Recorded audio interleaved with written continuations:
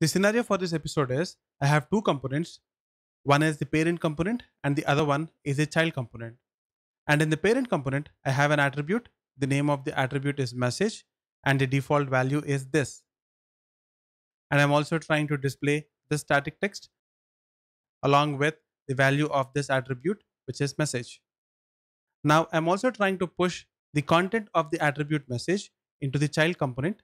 If you notice it, child component is this. Child component has got an attribute called message.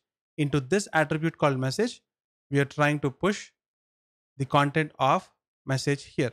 Now we all know that Aura components can be mutated bidirectionally, and what I mean by that is, in this case, data is being pushed from parent to child, and whenever we try to make some changes to the data that is being received here in the child component, the same thing gets reflected in the parent component as well. Let me show you what I mean. Let me go back to the app, and in the app I have the parent component, and within the parent component I have the child component. Let me go back to the app, and then I'm going to click on preview.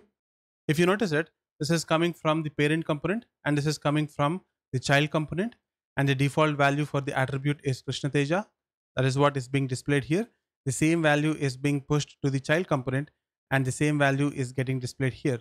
Now on click of the button, the business logic is I'm trying to change the data of the attribute called message in the child component. What I mean by that is, in the child component, on click of the button,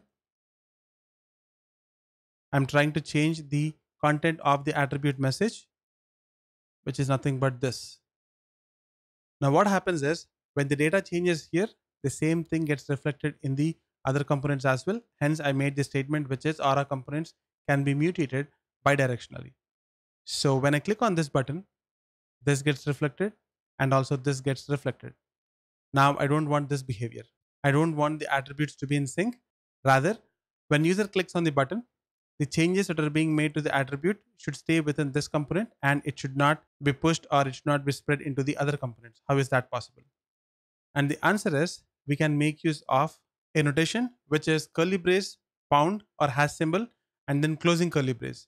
So the requirement is, once when user clicks on the button, we want the changes to just stay in that component and we don't want the changes to be pushed into the other components. In that case, I'm going to remove this. I'll replace it with pound or hash symbol, and we don't want changes in the parent component. We want the changes to stay within the child component. So in the parent component, I'm going to replace this with pound symbol, and I'm not going to make any changes to the child component. Now with this, what happens is, on click of the button, we are trying to make some changes to the attribute and the changes will stay here, and here we are not syncing it, which means this is still going to show us the previous value. Now let me go back to the app. I'm going to click on preview. When the app loads, it is going to show us some static text along with the default value. And when I click on the button, it is going to make sure that this value changes and this value is not pushed into the other components because we kind of remove the syncing between them. And the notation is curly brace, pound or hash symbol, and then closing curly brace. That's all for this episode, and I'll call it a day.